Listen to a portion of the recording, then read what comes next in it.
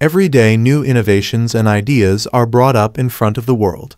These new thoughts will shape the coming future in such a way that will take humanity to an indescendable height. Such innovations in the field of aviation aren't hidden from a command man's eye. Starting with today's video, we have Lockheed Martin X-59 Quest. Sometimes styled Quest-T, is an American experimental supersonic aircraft being developed at Skunk Works for NASA's Low-Boom Flight Demonstrator project. Preliminary design started in February 2016.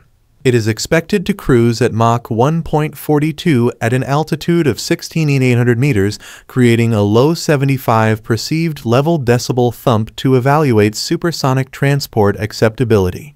The low-boom plane has a 9 meters wingspan for a maximum takeoff weight of 14,700 kg.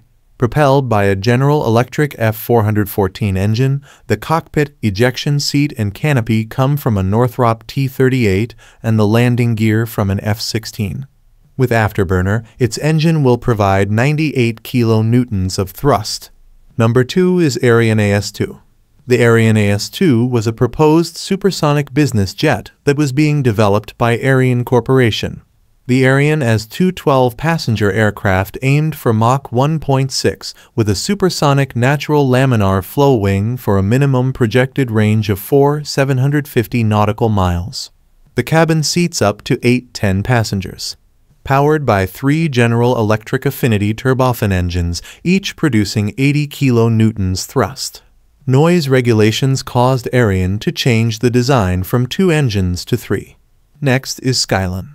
Skylon is a series of concept designs for a reusable single-stage to orbit spaceplane by the British company Reaction Engines Limited, using Sabre, a combined cycle, air-breathing rocket propulsion system. The vehicle design is for a hydrogen-fueled aircraft that would take off from a specially built reinforced runway and accelerate to Mach 5.4 at 26 kilometers altitude using the atmosphere's oxygen before switching the engines to use the internal liquid oxygen supply to accelerate to the Mach 25 necessary to reach a 400 km orbit. It will be powered by 2 Sabre 4 liquid air cycle engine, producing 2,000 kilonewtons thrust each. Up next is Singer. Singer was a West German concept design for a 2-stage to orbit spaceplane. It is named after Eugen Singer, who had been a key figure in the development of the concept for aerospace company Junkers. The Singer was a highly aerodynamic hypersonic aircraft, similar in size to a conventional Boeing 747 airliner. As a conventional aircraft, it was projected to have been capable of cruising speeds of up to Mach 4.4 over a range of 11,000 kilometers while carrying around 230 passengers. This was more than double the speed, range, and capacity of the Anglo-French Concorde. The Singer would have been powered by an arrangement of 6 hybrid turboramjet engines. Next on the list is Lockheed Martin X-33. The Lockheed Martin X-33 was a proposed uncrewed, sub-scale technology demonstrator suborbital spaceplane that was developed for a period in the 1990s.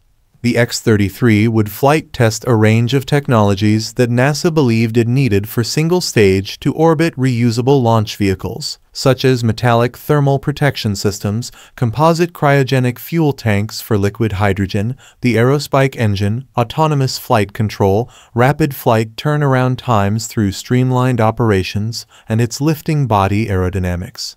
That's all for today. See you in another video.